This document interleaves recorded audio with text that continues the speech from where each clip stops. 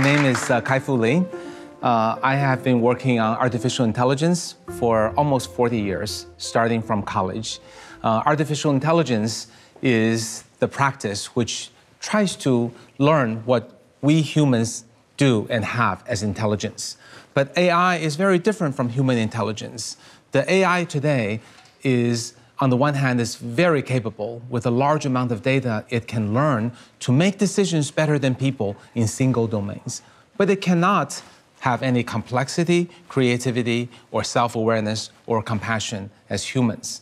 So on an economic side, it's a tremendous opportunity to use AI for almost every industrial application and really dramatically improve the efficacy, reduce the costs, and create value, and even disrupt many industries. So it's a very exciting time for people to put AI as a part of industries and companies and applications. In many ways, it is like electricity or like the internet. That is the power of artificial intelligence. At the same time, any new technology will also bring up some concerns about privacy, security, wealth inequality, job displacements. So I'm here to interact with the group, see what questions you have about artificial intelligence, and hopefully I'm able to help you see that AI is the new electricity. It will change the world. There are many issues, but we can and will overcome them. So, any questions from the audience, please? Hola, señor Lee. Soy estudiante de segundo de bachillerato y bueno, sabemos que cuando se habla de inteligencia artificial se utilizan dos términos como machine learning y deep learning. ¿Podría explicarnos en qué consisten? Certainly. Artificial intelligence has been around since the 1950s, and it encompasses many, many kinds of technologies, starting from understanding of the human brain to our cognitive process, to using statistics and advanced computer technologies to make decisions and even emulate human capabilities. From decision-making, prediction, classification, all the way to approaching human intelligence. So it's a very large discipline. The only area in this large discipline that has worked is the machine learning aspect. And within machine learning, deep learning is the single technology that has worked the best. So machine learning means when we take a large amount of data and then we teach it what the right answer is, and eventually it becomes better than us on the right answer. So examples might include Amazon teaches its AI what people buy, what each individual buys, and then it learns for each person what you're most likely to buy and show you that merchandise to maximize its revenue. So these capabilities will be aggregated in machine learning. Data as input, decisions or classifications or predictions as output. Deep learning is the most advanced and exciting technology within machine learning, because you can imagine to have a machine learning system that can learn from data, you can use many, many different computer algorithms.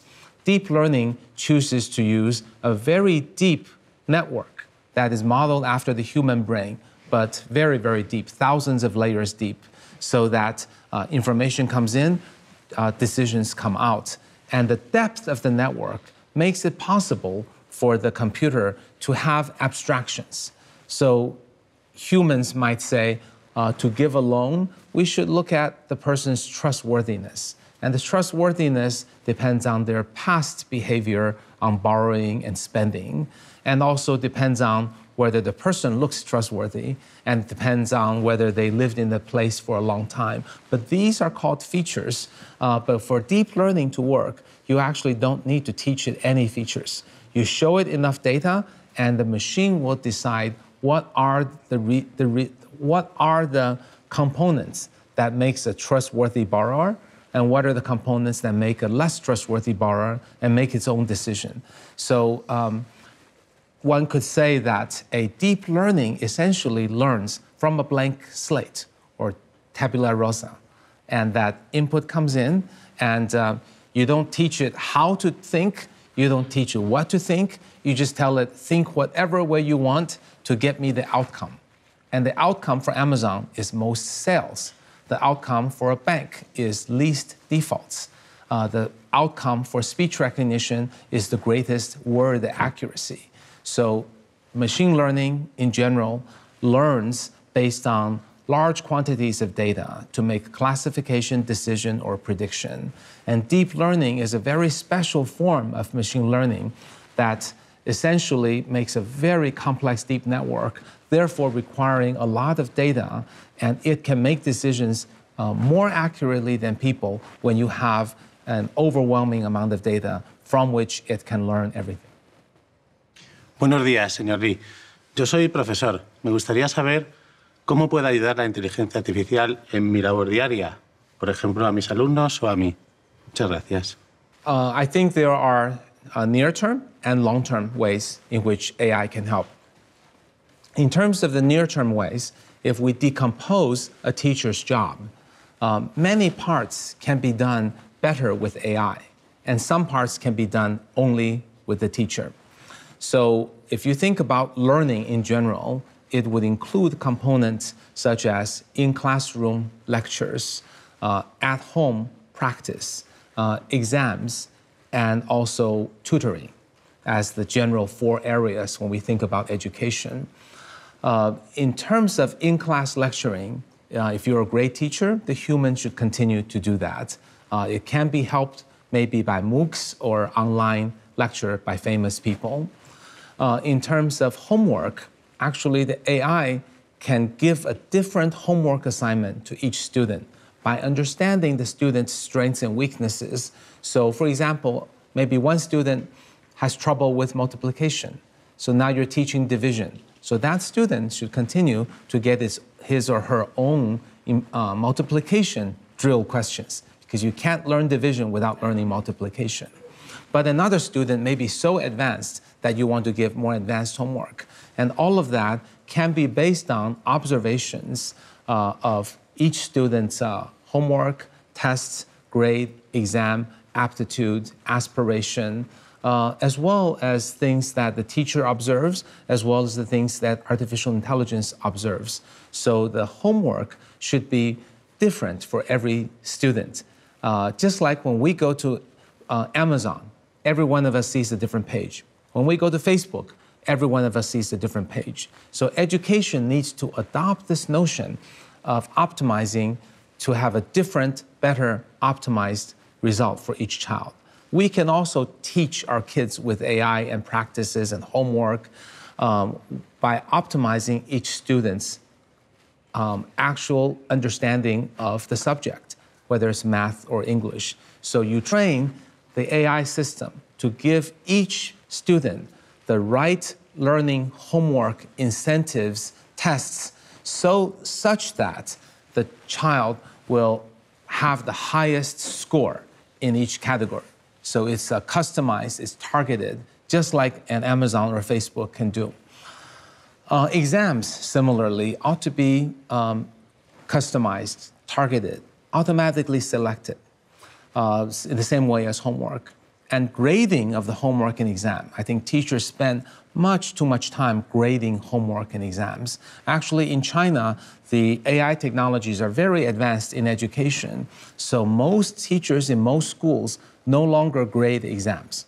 The exams are still written in Chinese schools on paper, but AI will OCR scan the exam, convert it into texts or formulas. And even for mathematics and chemistry, the AI can understand mathematical proofs and chemistry formulas and automatically grade it. So why should teachers waste time grading homework when AI can do a good job? The only homeworks or exams teachers have to grade are probably essay questions, composition that are a little more complex. Almost everything else the AI can do, saving the teacher a lot of time. And then in tutoring, we actually fund a company called VIP Kid in China. It is teaching 8,000 Chinese kids to be perfectly fluent in English. It's currently mostly using video conference, remote teaching. It's like Uber, matching the American teachers for English to the Chinese students. But we're learning that in the one-on-one tutoring, while very effective with humans, you can actually do a reasonable job with a virtually generated teacher. So you can generate a teacher who is perfect for early entry-level teaching for maybe the first 1 year.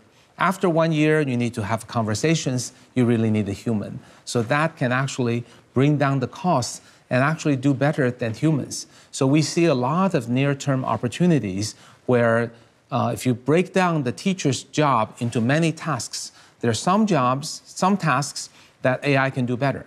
There are some that AI can help the teacher. But in aggregate, when you adopt all the AI in education with today's classroom setting, probably 40 to 50% of the teacher's time is freed. That time, I think, should go into person-to-person connection so that the teacher can spend more time on the moral compass and values and teamwork and compassion and creativity aspects of each individual. That, I think, is the future of education. So if we think about how education has developed, it is actually incredibly backwards for the entire humanity. If we think for a moment, today's transportation versus 100 years ago. So have a mental image, visual image. What does transportation look like today, right? With trains and cars and highways and Uber compared to 100 years ago, still with just transitioning to early stage automobiles, no highways and so on. Think about how entertainment has changed today with Netflix and YouTube and online video and interactivity and KOLs and movies funded by Netflix compared with 100 years ago. You know, still black and white and even silent movies changed dramatically. And furthermore, think about how work has changed 100 years ago from today. Have your mental image of everything that we do every day, right? Our entertainment, communications, social, transportation, and work all dramatically changed. But think about our mental image of a classroom, exactly the same. You still have a teacher lecturing the same way to 20, 30, 50 kids sitting there in desks. Even the desks look the same. Even the teacher is the same. You may change from a blackboard to a whiteboard, but the teacher's still teaching the same way. And that cannot be right. Technology has completely revolutionized everything, how we live, play, learn, work, communicate. It has not made the impact to education. And we need to really rethink what the future of education needs to be. If we think about the skill set, artificial intelligence will take away the routine jobs. Yet most of the education in most countries are still teaching each child to be the same robotic, test-taking, high-scoring robot. And children or students will never beat AI in memorizing, studying, conceptualizing, multiple choice, doing math equations, doing chemical equations and formulas, and remembering history. It will never beat AI. So we're teaching children all the wrong things. I think education needs to be rebooted, restarted. Education for the future of the children needs to focus on what humans need to be. Not teaching kids to be AI, but teaching kids to do things AI cannot do. It needs to have a much bigger component on the 3 C's. When I say 3 C's, I mean curiosity, critical thinking, and creativity. It needs to have much bigger component on teamwork, communication, collaboration, rather than doing each homework individually, doing tests individually, competing against each other on grades. That's the wrong way. As we know in companies today, it's about teamwork, it's about collaboration, it's about communication. That's what we need to teach. We need to teach love and empathy and how to win trust. Those are things that need to be added. Yes, there still needs to be learning of the basic skill sets, math and language and so on, but those are just foundational elements. That's more the foundation, not the main substance. So unless we make a big change to education and change education from training repetitive routine robots into training creative, compassionate humans. If we don't make that transition, the future will be very bleak because the graduates of college will be unable to take the tasks and jobs that in 15 or 20 years that we humans will need to have. There will be a huge mismatch. We will have graduates who still want to be office workers and number crunchers and filers and writers and editors of routine basic content. We're going to need graduates of college to become critical thinkers, creatives, strategic thinkers, and compassionate and empathetic people. So the gap in education is huge from where we are and where we need to be. And education is one of the slowest moving institutions that has been the slowest in adopting technology. And unless that changes 30, 50 years from now, we're headed for a very, very terrible, bleak future. Buenos días, Dr. Lee. Soy María y soy profesora de instituto. Y tengo en el aula varios alumnos con discapacidades motoras e intelectuales. Quisiera saber cómo la inteligencia artificial puede ayudar a estos alumnos. Thank you. I think depending on the type of disabilities, AI can do either a lot or maybe only a little.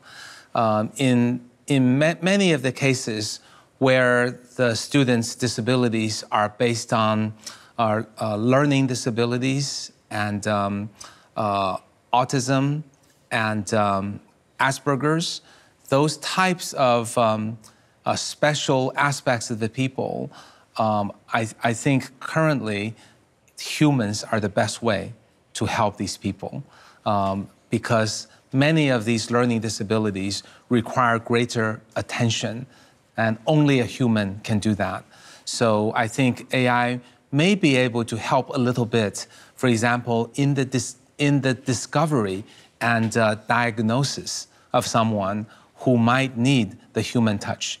Because obviously, if we have a large number of people with learning disabilities and assigning each person a dedicated teacher can be very expensive. So accurate diagnosis is important.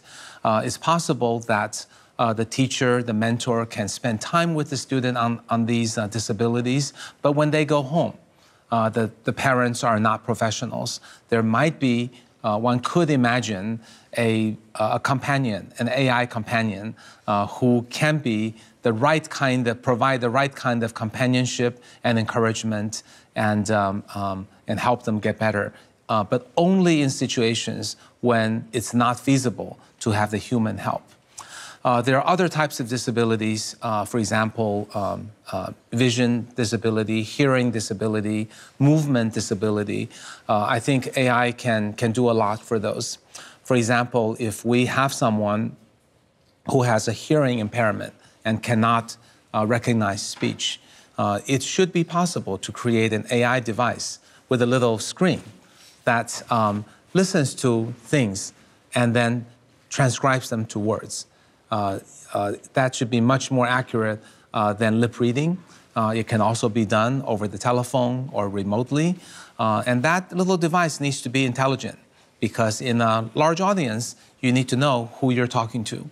And similarly, we have seen, for example, the late Dr. Stephen Hawking. He has many, many disabilities, and we saw that in early stages he could control movement of the wheelchair and using speech synthesis. But I think in the future, AI can be used to augment the human so that movement, vision, communication, understanding can be much more accurate. So someone who's visually impaired can also have a scene description read to the person. So if I could not see anything, I could imagine a hearing input that says, I'm sitting in front of 50 people, and the person who's asking the question is a lady in a blue sweater who is a teacher, and other people are very attentive, or they're falling asleep. So it can give me it can turn visual information into audio, or audio information into visual.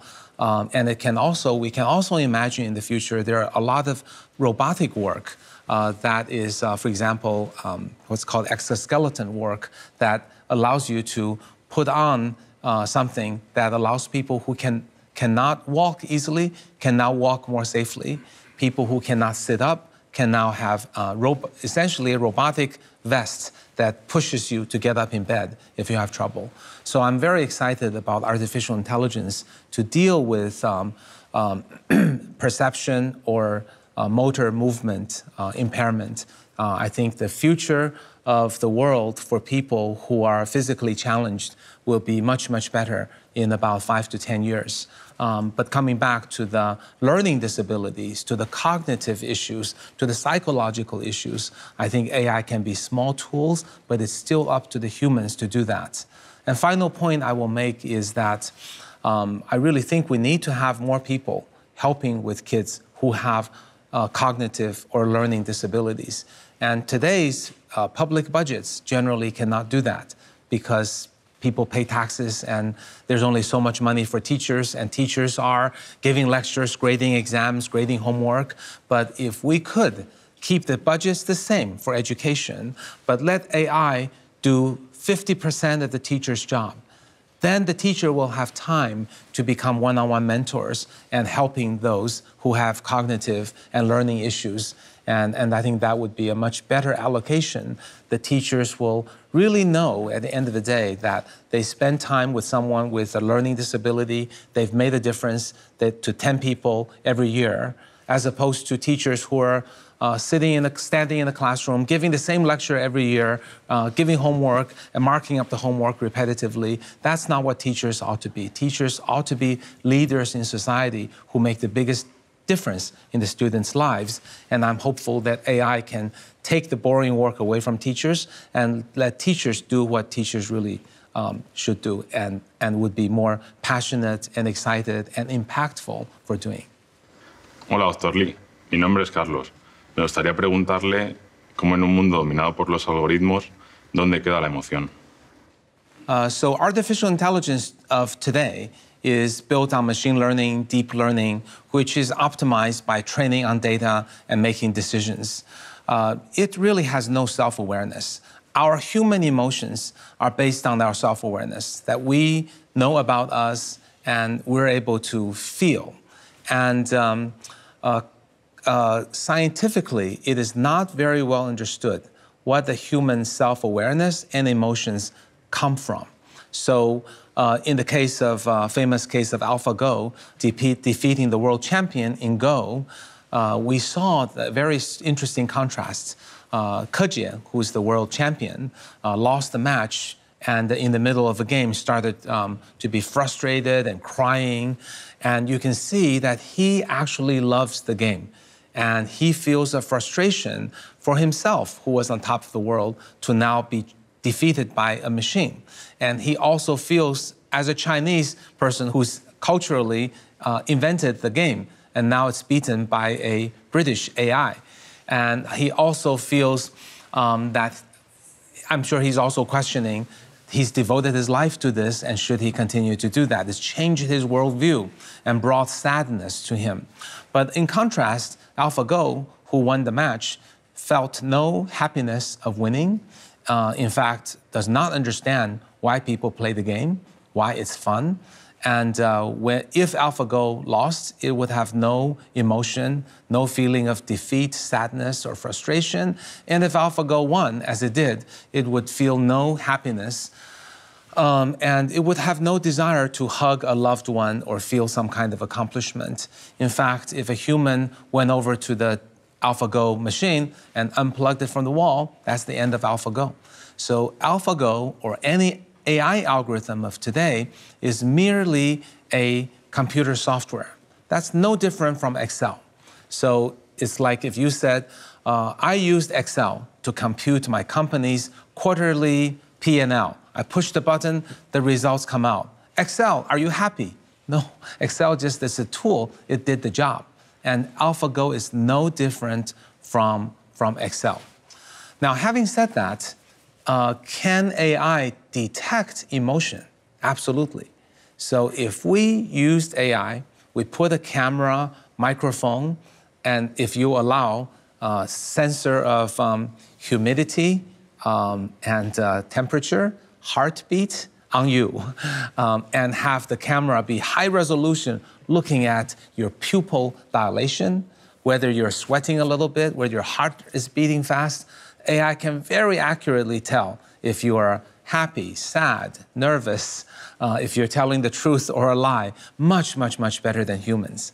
So we have to separate this very clearly.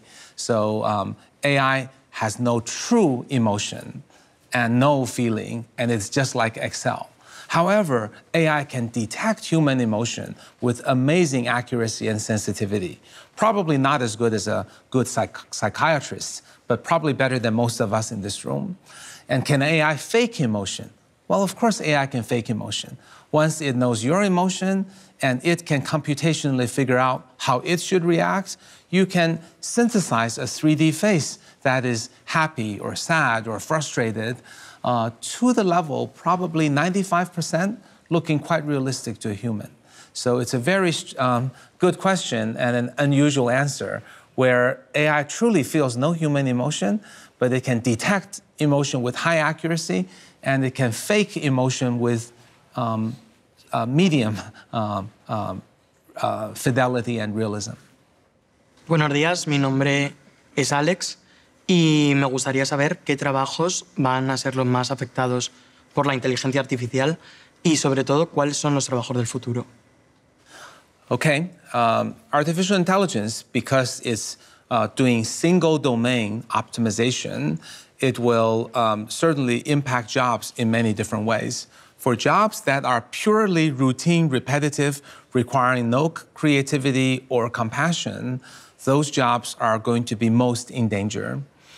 For cognitive jobs, things like back office processing of numbers, people who drag and drop spreadsheets and numbers and send emails routinely, administrative work, assistant work, that is likely to be displaced.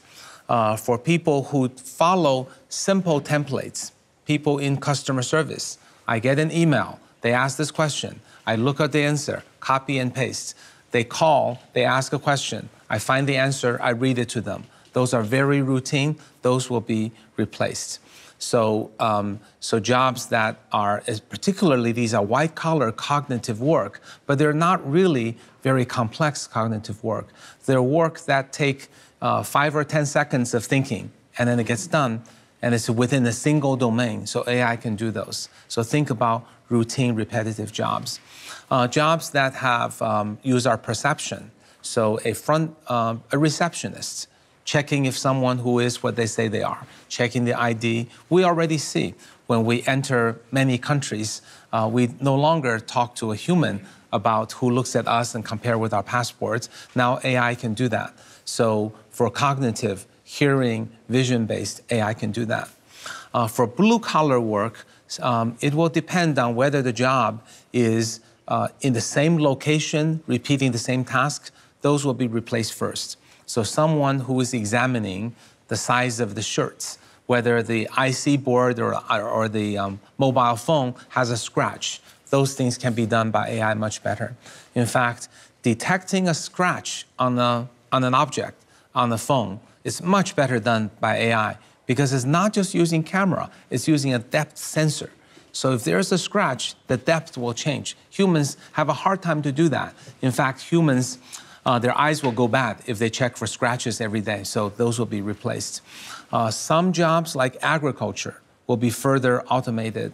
In the future, you can have AI robots that plant seeds, that water and fertilize just the right amount. You can have drones that will do the seeding, so a lot of that will be automated. In the factory, visual inspection, repetitive work on the assembly line, and also in the warehouses, the logistics for moving boxes around, routing boxes and letters to people, physical objects, logistics, shipping, that will be very much automated. People who drive forklifts, people who drive the cars to mines and to tourists, especially those not driving on public road, those will be gone first.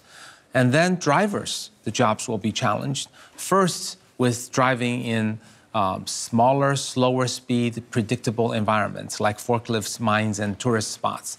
Then with highways. Highways are very dangerous for people to drive, but very safe for AI to drive because the variability is minimal. Then it will drive in cities with a very good layout and planning, not so much on small country roads and things like that. But gradually, in 15 to 20 years, humans won't drive anymore. So taking that as a job category, that's about 10% of human time.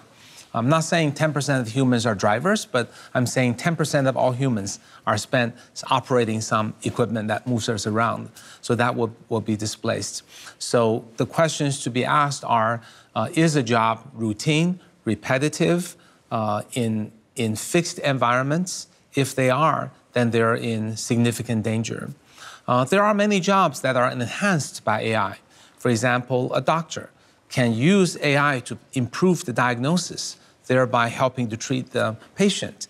And the doctor would spend more time interacting with the patient, comforting the patient, giving the patient confidence that he or she will recuperate. The jobs of a scientist will be augmented by AI tools that helps discover more discoveries, more drugs, and things like that. So AI will also help many jobs. And then you asked about whether AI will create new jobs. Absolutely, AI will create new jobs. If we look at a 30-year horizon, AI will probably create more jobs than it destroys. However, there are several problems to that. The first problem is the jobs AI create will tend to be non-routine, non-repetitive. Because if it were routine, repetitive, AI would just do it. So the jobs AI creates will tend to require some kind of education or training, not something someone can just go and do, okay? Secondly, we don't know what those jobs are. We know some, but we largely don't know. So you could say, Dr. Lee, you call yourself an expert and you don't know what jobs AI will create. That is true. Just like 20 years ago, if I sat here and you said, Dr. Lee, you call yourself an internet expert. Can you tell us what jobs internet will create? I couldn't. There's no way I could predict that today there are tens of millions of Uber and DiDi drivers because internet was created, right? Because without internet, there would be no Uber. But 20 years ago, one could not predict how Uber came about. So the ability to predict what new jobs needs to be updated every year. So I have no doubt AI will create a lot of jobs, but they will take a long time for us to know what they are. They probably won't happen in the next 5 years, and they'll probably be very skilled jobs. So in terms of people who are in various jobs today, if you're in a routine job that requires no compassion or human-to-human touch, then that's an endangered area. You need to rethink about retraining into a job that will not be displaced in the next 10 to 15 years. And if you're in a job that requires considerable thinking, creativity, strategy, or human-to-human touch, then your job is safe, but be thinking about how AI can help your job. And if you're very young, a student in school, I cannot give you, these are the 10 jobs that will be big because of AI. But what I can tell you is, first, you have to hone your skills in creativity, strategic thinking, complex issues, and planning. Stay away from the routine work. And also think more about the human touch, how to win trust, how to communicate, how to work within a team. Those will be skills that will be useful forever.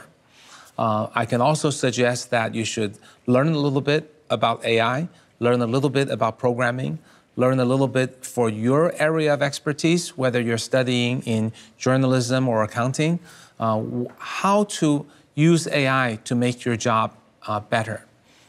AI is really a tool. Today, we cannot imagine a journalist who doesn't use Microsoft Word. We cannot imagine a advertising executive who doesn't use PowerPoint or some presentation tool. We cannot imagine a photographer who doesn't use Photoshop.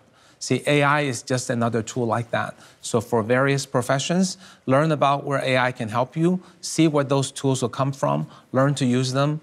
And I think these will fortify you and better prepare you for the era of AI. Hola, doctor Lee. Mi nombre es César y me gustaría saber más sobre el trabajo que ha realizado sobre el sistema de reconocimiento de voz en el que es usted pionero. ¿Podría explicarnos cómo lo inventó y qué le llevó a ello? Certainly. Back when I started on voice recognition, it was in 1983. And I was faced with all the things I could do in artificial intelligence. But back then, the computers were very, very, very slow. The storage is very, very expensive. So I look at things like computer vision and video. There's no way I could do that because I couldn't even store a segment of 1 hour of video on my computer. But for voice, I felt it was a smaller problem that I could work on and actually build some useful results. So I actually used machine learning. It was very heretical at the time. People didn't believe in machine learning. They believed that computers should be programmed like the human thinking. So here's what an ah sounds like. Here's what an e sounds like. Here's a noun. Here's a verb. So the primary approach in the 1980s was to program human language and speech to teach computers the same way. And that was a complete failure. I was one of the few people who said, why should computers think the way people do? Why don't we just show it a lot of data and have it learn? So my PhD thesis, completed in 1988, was the first speech recognition system that could recognize speech from any person, spoken naturally and continuously, with, at the time, the world's best accuracy. So I was very proud of the work. It was covered by New York Times, viewed as a breakthrough. Then I went to Apple when we built it into the Apple computer. And then we discovered it really didn't work. What works well in the laboratory when you go into a real live environment is very, very different. We recorded very high quality speech in a noise-free environment. But when you enter the real world, the noises become a huge problem. And also, in the laboratory condition, we could spend 1 hour processing one sentence. But in the real world, you need to have an answer within a few hundred milliseconds of the sentence being spoken. So all of those things presented challenges. We did what we could at the time in 1993, was when we built a system and launched it for Apple users. I was working at Apple. It was the best product at the time, but it really was not good enough. So it didn't gain mainstream acceptance. Fortunately, Apple continued to work on it. So today there's Siri, which you can use. That's managed by my former team. There are also very good speech products from other companies. So I felt that I've made a small contribution to the field, and we probably more through the product not being successful, giving us the realization we need to take a longer-term view, we need to collect more data, we need to have more powerful algorithms. So it was around 6-7 years ago when deep learning began to work for computer vision. And that was when the people in speech said, let's throw away Kai-Fu Lee's research and let's use deep learning. And that was a big step forward. So now my algorithms I invented are being thrown out and they're putting in deep learning. And people are seeing the same jumps in performance. So speech, when connected with language understanding and machine translation, I think in the next 2 to 3 years, we'll have products that will really open our eyes and say, wow, this is amazing. Today, speech recognition is about at the level of top 10% of people. So if you put me and people like me in a room, we listen to speech, we write the words, we generally AI can beat us. But I think in 3 years' time frame, we can have it better than all humans in speech recognition, as well as in natural language translation from languages. So in 3 years, when I come to this audience again, this little ear set will not have a human translating your question. It will be a machine doing it. And the kinds of applications we can imagine are tremendous. We can imagine in the future, maybe 3 years from now, computer assistants like Alexa and Siri will be much more capable in understanding what we want and doing what we want before we know it. We can also expect machine translation to be very accurate, so I can travel to Spain without having a little pocket translator or an app. The translation will be very accurate, maybe through an ear set like this one. We can also imagine the future of customer interaction in terms of sales. There will be very smart salespeople who will say exactly what they need to say to us as customers to get us to buy the products they want. They'll do so better than humans. And this is just scratching the surface in the very beginning. So we're very, very excited by that. Finally, I want to say that this does not mean the computer will truly understand speech and language the way we do. AI is still trained on data with input and outputs. The kind of beautiful language like poetry, the kind of deep understanding like a love letter from a man to a woman or a woman to a man, the kind of things that require a deep understanding cross-domain. For example, jokes and pun and humor. Those are very hard. So it's very, very strange that the things that seem hard to people are easy for AI. For example, transcription, machine translation. You know, there's a new Google technology that can understand 100 languages. You can say any language you want, English comes out. It's one big network. It's amazing. No human can do that. However, when it comes to telling a joke and people laughing, AI cannot do that. So I think we still have a long way to go because after all, natural language is the way humans communicate with each other. And there are thousands of years of history built on our using language to gain understanding and trust. And that aspect and all the intricacies and beauties of languages, that will be very distant from achieving. But I think the commercial applications in the next 3 years, there will be many, many of them. Hola, Dr. Lee. Soy David Vivancos. Mi pregunta es, ¿cómo ve usted la transición que estamos llevando desde la inteligencia artificial general hacia la superinteligencia? Let me first clarify the terms for people. Generally, there are 3 levels of AI. One is artificial narrow intelligence, which is within a single domain, such as speech recognition or giving loans or Amazon do a very, very good job. The second level is artificial general intelligence, which means matching human capability in every imaginable way. Then there's superintelligence, which is AI so powerful that it dwarfs human intelligence. So there are many different views in the field, but I think I represent most of the AI experts when I say this. The commercial applications in the next 10 to 15 years will be 99.9% artificial narrow intelligence. That is, even artificial general intelligence will be making improvements, but probably cannot reach that state in the next 10 to 15 years. And the reason is this. If you look at the history of AI development, deep learning has been the biggest breakthrough. It has gotten us very far. It has gotten us to the ANI, narrow intelligence. But in order to really reach artificial general intelligence, we need to match the human's ability to create, to have common sense, to have cross-domain knowledge, to think about strategy and planning, and to understand abstract terms, to win trust, have self-awareness, consciousness, and emotion. So I just listed about 10 things that we have no idea how to do, from narrow intelligence to general intelligence, which is good for us humans because the AI people will need 10 more breakthroughs before they can catch up with humans. And it took 60 years to have one breakthrough, deep learning.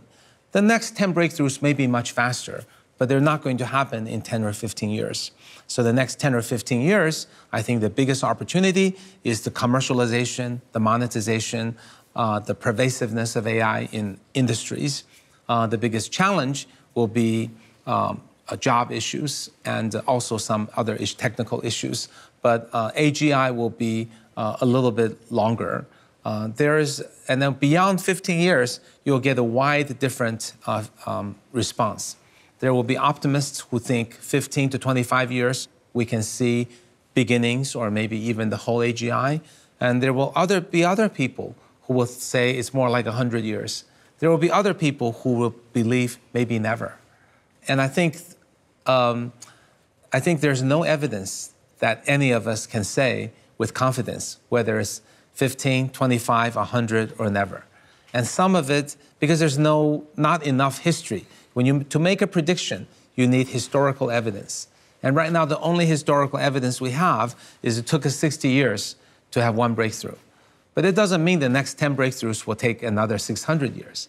But we just don't know how long it's going to take. It's kind of like 1,000 years ago, if you ask a scientist, can humans fly? It's a total guess, right? Leonardo da Vinci would have said yes, but it wouldn't have flown the way he thought. There will be people who think it's impossible. They'll be proven wrong. There will be people who are optimistic but have no basis of guessing, but they'll be proven right. But similarly, you could, 1,000 years ago, ask people, will there be perpetual motion? In this case, Leonardo da Vinci would have said yes, and he would have been proven wrong. But other people would say yes or no, but as of today, it looks like that's not going to happen. So it's asking a very speculative question for which is hard to answer. I'm pretty confident in 15 to 25 years, it's going to be very hard to do. Now, what about superintelligence? So to explain superintelligence, there is a theory, and in my opinion, a fantasy, but in their opinion, a theory, that AI has improved so fast that when things improve so fast, we as humans cannot visualize the speed of improvement. That we could wake up one day and suddenly AI has taken over the world. It's become so good that we humans will become almost useless, that we humans will be tolerated to exist. We'll be like ants when AI will be like humans. That's the theory. And the basis, the greatest, their quote-unquote proof is that, look, in the last 5 years, AI improved exponentially. 5 years ago, AI could do almost nothing. Now, and then 3 years ago, it beat people in Go. Then it beat people in StarCraft.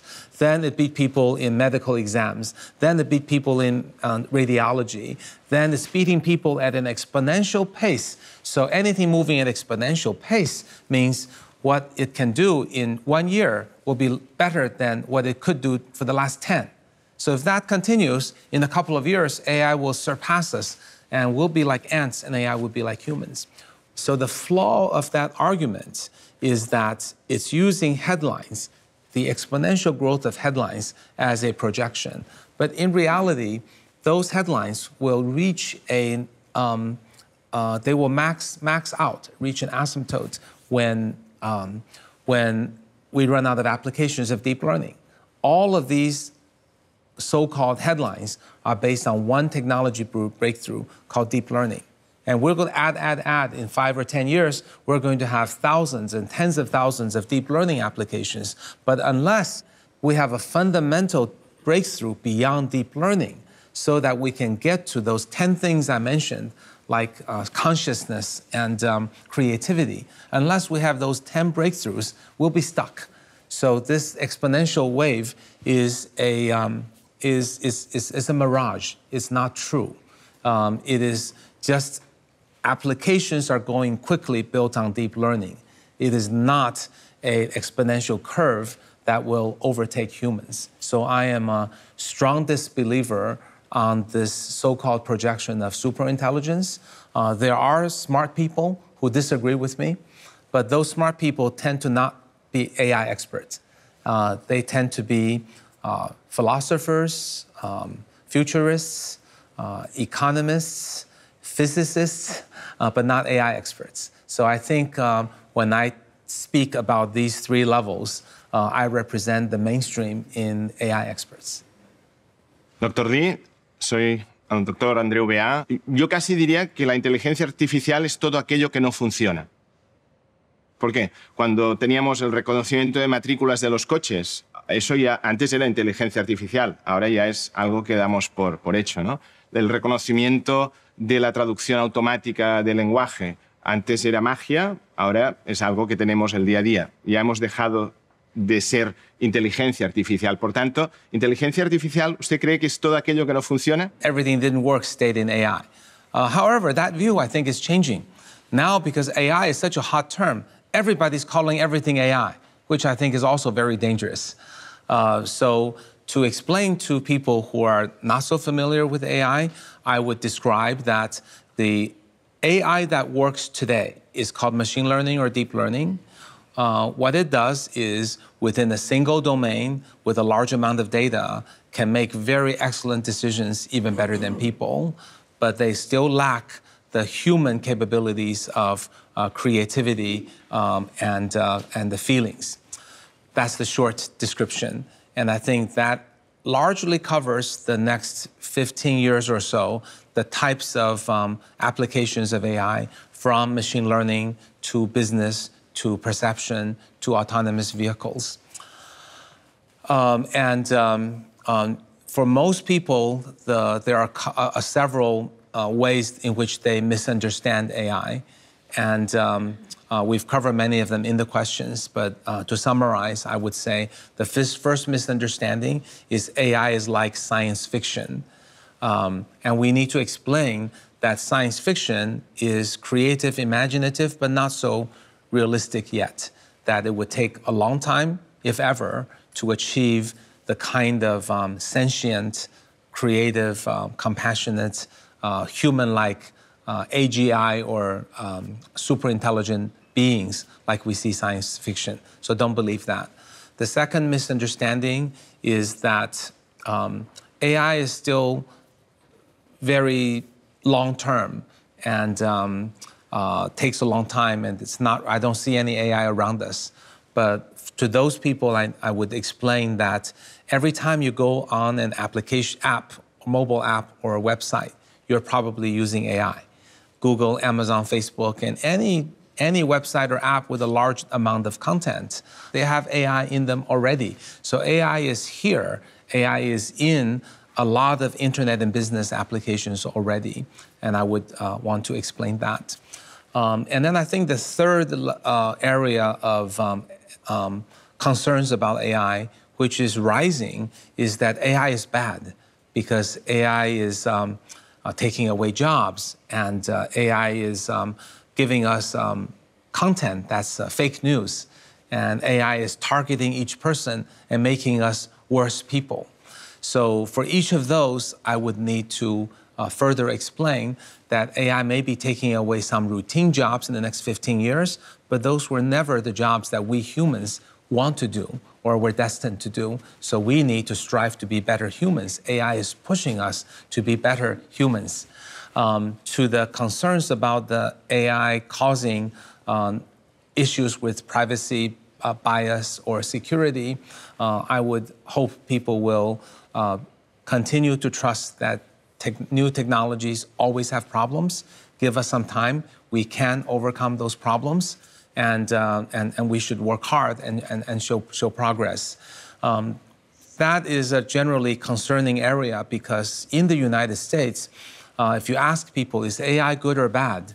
We have now crossed the 50% mark, where more than 50% of the people will say AI is more bad than good. I think that is a very unfortunate result of some poor behavior by companies, some misuse of AI, but also media sensationalism. I think it is not really giving technology the proper credit. Every technology is neutral, and if we believe human nature is more good than bad, then there will be more positive uses than negative uses. Just like electricity is has many, many great uses, but also some bad uses. The internet has many, many great uses, but also some bad uses. So I think we need to not spend so much time blaming the technology. Anything that has happened that is bad with AI is caused by people who use it not for benevolent but for malevolent reasons. We need regulations to punish those people. We need tools to help people, help developers build better AI applications. We need advocacy for consumers. We need to point out when AI is not doing something good. But I don't think it's fair to throw out the baby with the bathwater. That when we see something that is not good, blame it all on the technology and not use it. We have to keep in mind that while there may be some issues with Google, Facebook, or Amazon, these are the applications that make our lives more productive, efficient, and more fun. And if we throw out all the AI, then all those applications stop working. So I hope people can keep a constructive view and give AI and AI technologists a chance. I think in 5 years, a lot of the problems we talk about will be much, much, much better. And that AI really will eventually be recognized, like electricity and the internet, as something that brings about positive change, not because AI itself is positive, but AI is a technology that human nature is generally good. We will generally do more good things than bad. We will catch and fix the problems with AI, and it will be just as positive and powerful as the electricity and internet. So thank you very much for your time. It's been a real pleasure and a lot of really great questions. Thank you very much. Thanks.